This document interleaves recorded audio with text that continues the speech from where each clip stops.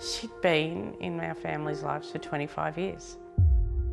Melissa became part of our family through my sister, getting to know her family, and then ultimately investing our money with her company. So I'm going to put this one here. Yep. Bit of everything in the mix here? Yeah. For the past month, Cheryl and Faye have been left wondering what's happened to their life savings since they invested more than $700,000 with Melissa Caddick.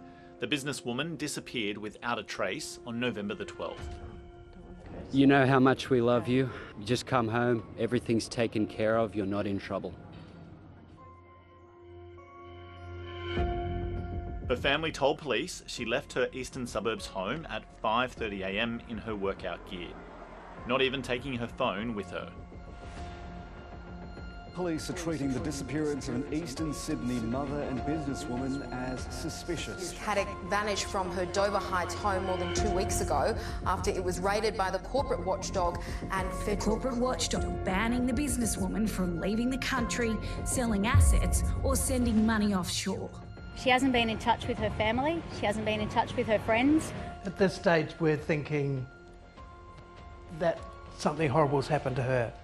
We're not thinking about the money, we're just thinking, this is horrible. Melissa disappeared the day after the corporate watchdog raided her Dover Heights home. In subsequent federal court documents, ASIC outlined a range of allegations, including the misuse of investors' money to make mortgage repayments, buy jewellery and other luxury goods. I could see from the clothes and the jewellery that she was spending money. Big money. Cheryl and wife Faye believed their investments had grown to almost $1 million under Melissa Caddick's management. I think that's why we thought we were protected. I know we did, yeah. We get a list of our trades annually in an audit report that has been certified by an auditing company and did have the certificate from an actuarial company in there as well. So as far as we were concerned, all of this stuff protected us.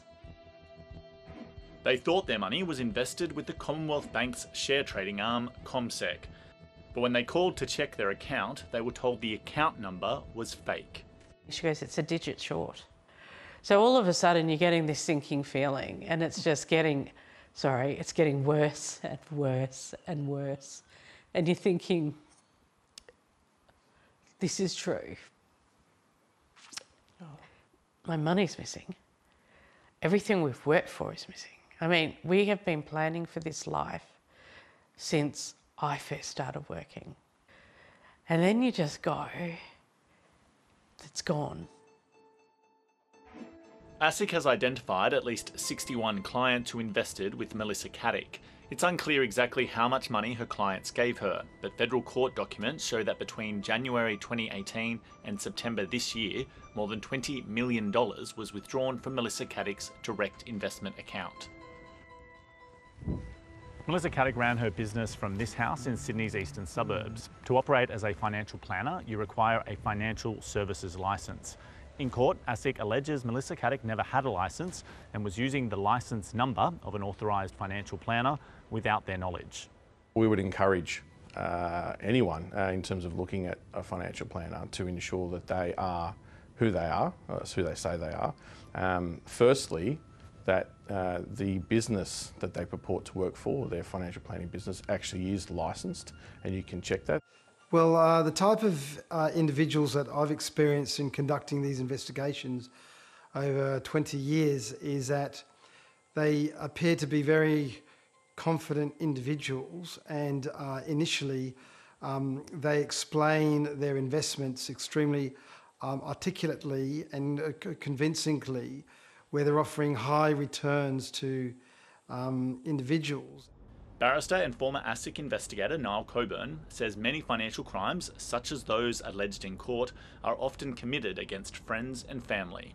It's a vortex that initially encompasses individuals that they know, family members and friends, and then as they gain in confidence, the fraud grows into a larger form.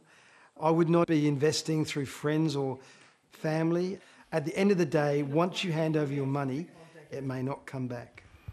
We should have asked to see her insurance. In self-managed superannuation, the members are also the trustees, so Cheryl and Faye aren't covered for losses due to fraud or deception, as they would be if their money was held by a retail or industry fund.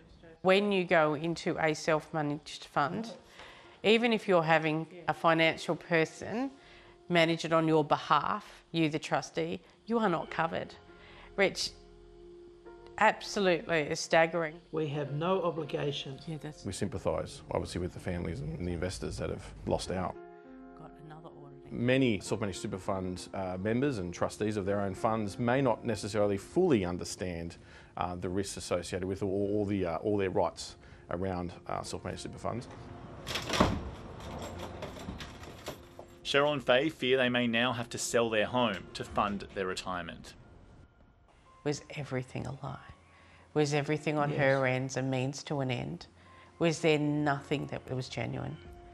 How do you pull off something like this when there are so many checks and balances in place that are supposed to protect us? And we're a very small fish in this big pond. You know, there is banks and there are heaps of other people that are owed money. So, you know, our worst case scenario is that we will get 10 cents in the dollar, if anything. If anything, yeah. I think we've just got to get over the hurt. We've got to get over the shock, and we've just got to go on living.